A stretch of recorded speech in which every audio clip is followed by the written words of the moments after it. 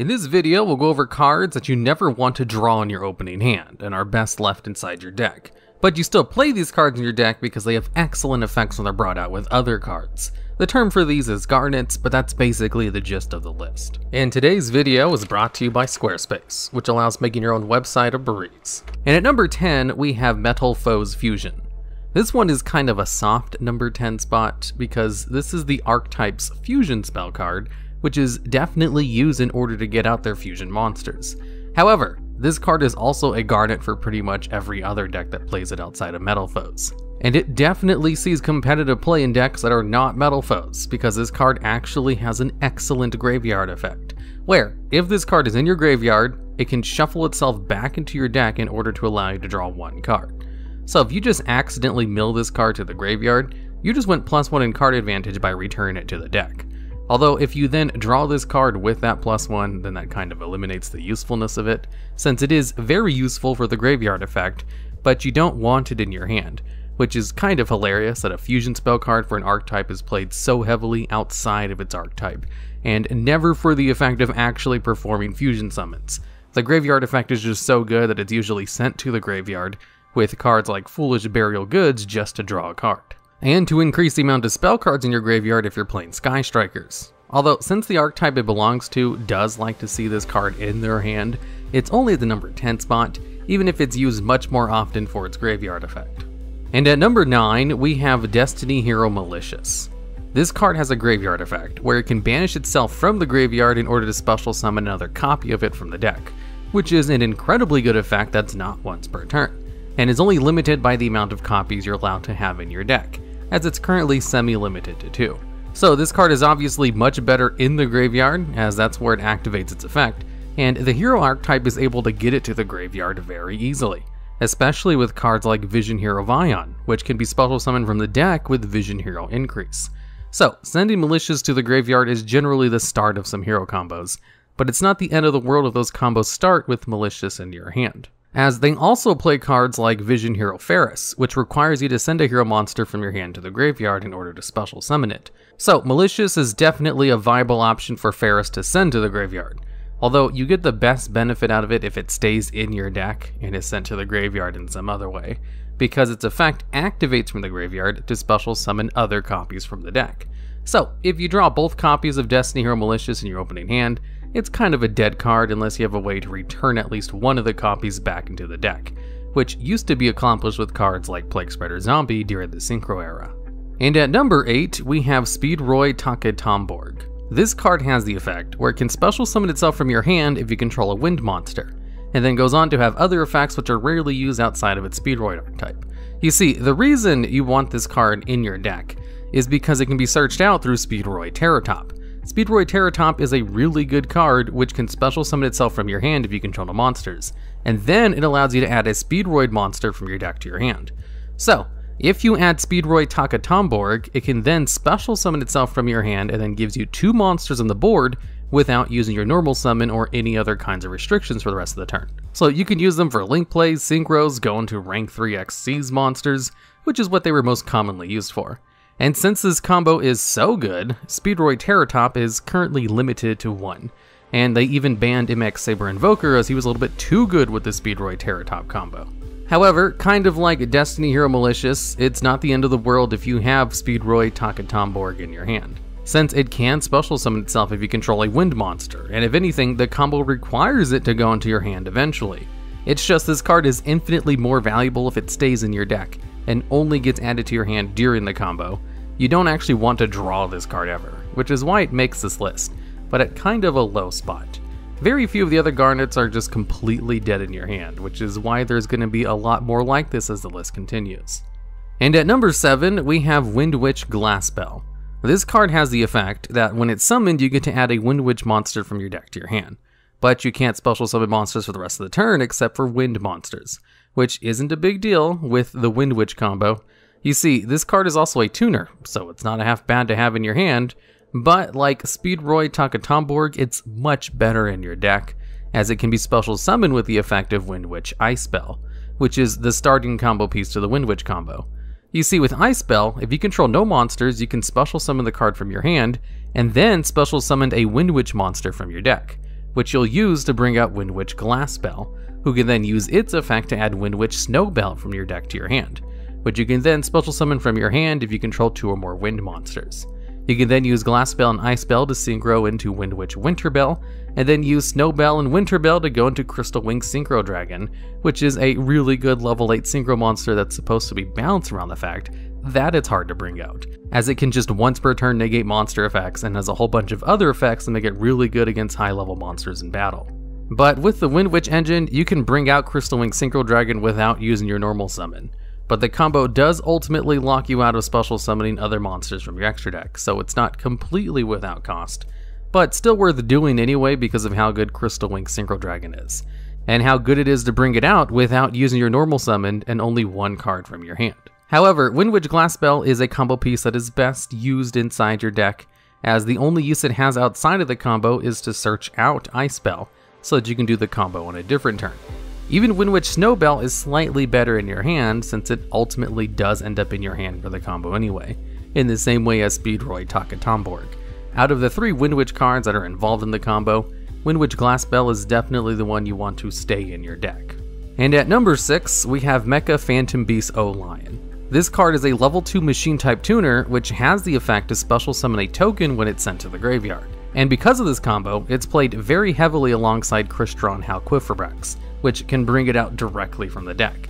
And then you can use it for more link combos or synchro plays, while also giving you more advantage with the token it summons when it's sent to the graveyard. And it can also be used with Halquifrabrax in order to go into Mecha Phantom Beast Aurorodon, which is a Link 3 monster that requires 2+ machines its materials, which Halquifrabrax and O-Lion fulfill. And that card allows you to special summon 3 tokens, which enables all kinds of combo plays for a whole bunch of different kinds of decks. Mecha Phantom Beast O-Lion is just a combo machine and is played in a whole bunch of decks outside of its archetype, and it's best used from the deck and not really in your hand, as most decks that use the card only play 1 copy, and you'll lose advantage if you have to use Halquifrabrax to special summon it from your hand, which thankfully is an option. It doesn't need to be special summoned from the deck, and that's kind of why it's lower on the list. It's technically a Garnet, but it can be used from your hand, you just gain more advantage if it's not. And at number 5, we have Stardust Dragon Assault Mode. Technically, all of the Assault Mode cards could fit at this spot, since this card is on here for the same reason as all the others. It's just out of all of the Assault Mode monsters, Stardust Dragon is the only one that saw any competitive play. You see, in order to bring this card out, you need to use the effect of the trap card Assault Mode Activate, which requires you to tribute the synchro monster associated to the Assault Mode one, in this case Stardust Dragon, and then it allows you to special summon that monster from your deck. So if you only play 1 Assault Mode monster in your main deck and you draw into it for your hand, you just can't summon it since it needs to be in your deck. Although, recently they did release a whole bunch of new support for Assault Mode monsters, and the quick play spell card Assault Mode 0 does allow you to special summon the Assault Mode from your hand finally. As before that card was released, Assault Mode decks were kinda screwed if they drew cards in their hand, unless they played a terrible support card like Assault Teleport to return them to the deck. And what Stardust Dragon Assault Mode does, for all the effort required to bring it out, is if your opponent activates an effect, you contribute this card to negate and destroy that effect, and then this card will special summon itself during the end phase. So a pretty good Omni Negate that allows the card to return every turn so that you have 1 negate per person's turn, which is why this card saw some competitive success back in the Dragon Ruler era, as they were able to go into level 8 synchro monsters really easily. And today's video is sponsored by Squarespace, a website that lets you build websites for whatever you might need a website for. Now, as someone with no experience building websites, I tried it out for myself and found it to be rather easy, as it was a very user-friendly interface with lots of tutorials and tips on how to do certain things. They also have features to just let you track the status of your website, allow users to leave comments, and a whole bunch of other extensions that allow you to manage inventory and promote products and the like. So if you're in need of making a professional looking website, you can sign up under my link at squarespace.com/TheDuelLogs to save 10% off your first purchase of a website or domain. And now, on to the number 4 spot. And at number 4, we have Mare Mare. This is a level 7 tutor monster which has a unique effect, where it can reduce its level by 1 in order to special summon a level 1 token, and it can only use this effect thrice per turn. So it's one of the few cards in the game that has a 3 time per limit on its effect, which does let you bring out 3 tokens, so it's super good. which is why this card is supposed to be balanced by its summoning condition, where it cannot be special summoned except by the effect of a worm-type monster. So, the best way to bring out this card is with Yazi, Evil of the Yangzing, a level 7 synchro monster with generic materials that has the effect where it can destroy itself and one other card your opponent controls, and then has a floating effect where, if it's destroyed by a card effect, you can special summon a worm-type monster from your deck. So Yazi allows you to destroy one of your opponent's monsters. It can also destroy itself to proc its own floating effect, which will allow you to bring out Mare Mare, which can then be used for a whole bunch of combo pieces, as being able to bring out 3 tokens, in addition to the fact that it's a tuner monster, is very useful. Although Yazi only special summons monsters from the deck, not the hand. So if you do draw into Mare Mare, it can be kind of dead in your hand. But only kind of, because there is a link monster called Shaman of the Tenyi, which is a worm monster and has the effect where you can discard 1 card to special summon a worm monster from your graveyard. So if you do for some reason draw Mare Mare, you can discard it and then special summon it with the effect of Shaman of the Tenyi, assuming you had another viable target in your graveyard before you use its effect. So it's not completely dead in hand. Although Shaman of the Tenyi does require 2 worm monsters as its materials, so it's not really live in every deck that might run Yazi, which still definitely puts Mare Mare in Garnet territory, where you only want it in your deck, and it can give you some great advantage if you're able to cheat it out properly. But there are backup options if you do get it in your hand, which aren't available to every deck that might make use of it. And at number 3, we have PSY Frame Driver. This vanilla monster at 2500 attack is the key card in the PSY Frame archetype, especially with PSY Frame Gear Gamma, which is used alongside of it most often. You see, PSY Frame Gear Gamma has the effect that if you control no monsters and your opponent activates a monster effect, you can negate and destroy that card and then special summon this card from your hand, in addition to 1 PSY Frame Driver from your hand, deck, or graveyard. So this can potentially allow you to go +2 in card advantage. You're destroying one of your opponent's cards and getting a free monster out of your deck or graveyard, as well as special summoning this card to the field, which if used during your turn can allow you to use those 2 cards for synchro plays or link summoning. And their archetype even has an excellent synchro monster called PSY Frame Lord Omega. But if this effect is used during your opponent's turn, then you might run into the downside of this card, where this card banishes the monsters that it special summoned with its effect during the end phase. So the best use of this card is to negate one of your opponent's hand traps or monster effects during your turn in order to gain all of that sweet advantage while also getting a negate. And since you're required to play PSY Frame Driver in this combo, as you can't actually use any of the PSY Frame geared cards without PSY Frame Driver available, you definitely don't want it in your hand as it's just taking up a spot. Luckily, the PSY Frame gear cards allow you to special summon it from basically anywhere, so if you do have it in your hand, it is still a viable target. You just don't want it in your hand, because part of the great benefits of this card is being able to recover it from the graveyard or bringing it out from the deck.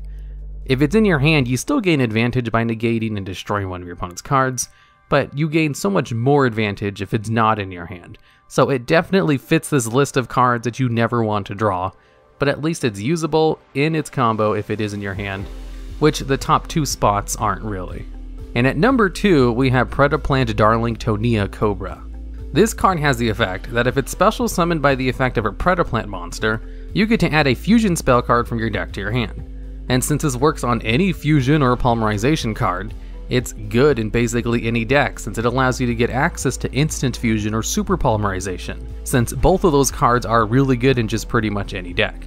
However, since this effect is so good, it does have a once per duel restriction, which is totally valid.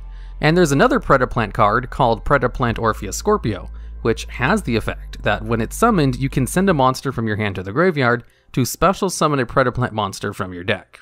And this is the card most commonly played alongside Cobra in order to bring it out for its search effect, which can't activate if the card is in your hand. This is one of the few Garnet cards which is commonly played in multiple copies because of how much you need to have Cobra in your deck for the combo to work, and because you can just discard the other copy of Cobra in your hand if you happen to draw into it in order to activate Scorpio's effect. And then once you get the search off, you'll have 2 level 3 monsters on the field which can be used in the same way as Speedroid Taketomborg combo. And at number 1, we have Gem Knight Garnet, kind of the originator of the term Garnet for a card you don't want in your hand. You see, there's this banned spell card called Brilliant Fusion, which was used in a whole bunch of different kinds of decks before it got banned for being too strong, where it could fusion summon a Gem Knight fusion monster by using materials from your deck, with the downside that the fusion monster would have 0 attack and defense. Gem Knights have this really good fusion monster called Gem Knight Seraphinite, which requires a light monster as one of its materials, and has the effect to give you an additional normal summon, which is super good since the game is balanced around having one normal summon. And since one of its materials was light, there were a lot of really good targets to send directly from your deck to the graveyard with Brilliant Fusion, which would allow you to gain even more advantage. However, there was one little downside to all of these great benefits, and that was the other material of Gem Knight Seraphinite, where it also required one Gem Knight monster. And all of the Gem Knight main deck monsters are kind of terrible outside of their archetype. So the one which was most commonly used was Gem Knight Garnet, simply because it had the highest attack points out of all the level 4 lower Gem Knight monsters. So that in worst case scenario, if you did draw into Gem Knight Garnet, you could at least have a 1900 attack beat stick, which is better than nothing. But Brilliant Fusion can only use targets from your deck, so if you drew into a Gem Knight Garnet, you couldn't actually use a Brilliant Fusion unless you had some way to return it to your deck, or played multiple copies of Garnet. And the most common ratios of this combo was to play 3 copies of Brilliant Fusion and a single copy of Gem Knight Garnet, and just hope you never drew into it. And this combo was so good, and Garnet was so bad in your hand, that the term for a card you don't want in your hand was named after this card, which definitely fits all of the criteria for this list, and it should be obvious to anyone why this card is the #1 spot. Alright, and that's the list. Are there any other Garnet cards that I may have missed which should have made this list? If so, I'd love to hear about them down in the comments, as well as ideas for future videos just like this one. And also, did you know only 42.1% of people who watch these videos are actually subscribed to the channel?